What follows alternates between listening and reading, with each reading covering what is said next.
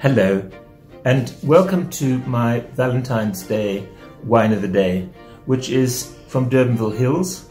It's part of the Collector's Reserve, and it's called the Lighthouse Merlot 2019. Lovely artwork on the label by lino cut specialist Theo Forster. Each of these wines of the Collector's Reserve are named after a place or a sort of a weather condition, and here you can see the lighthouse in Mully Point on the label.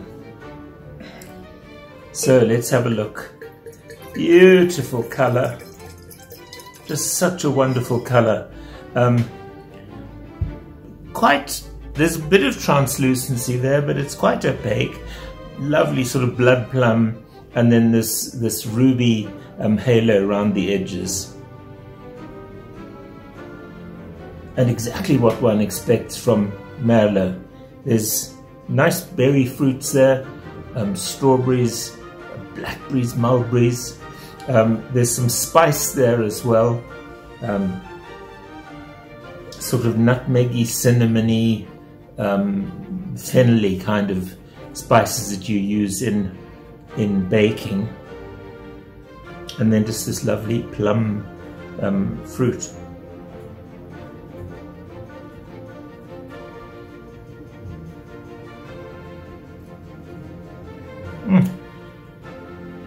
Lovely palate, sort of medium weight.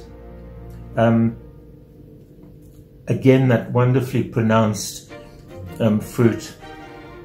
There's some dark chocolate there too.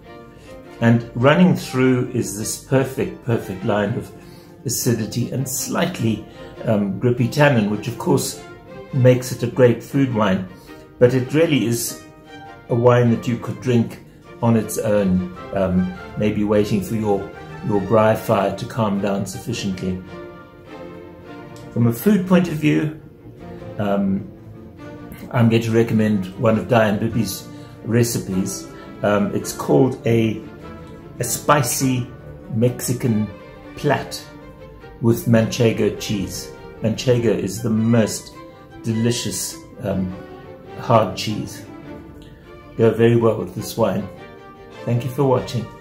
Goodbye.